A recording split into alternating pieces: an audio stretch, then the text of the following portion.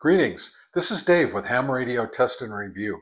Today I'm releasing a full-length video on how to test SWR using a SureCom SW102 SWR meter.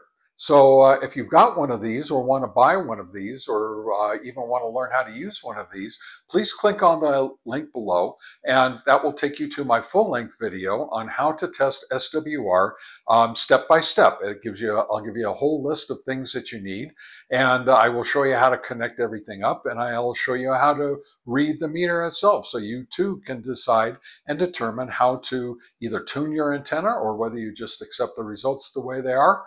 And you can test on many different frequencies, and you can decide for yourself whether your SWR is acceptable or not. All right, so this is Dave with Ham Radio Test and Review, and if you like my content, please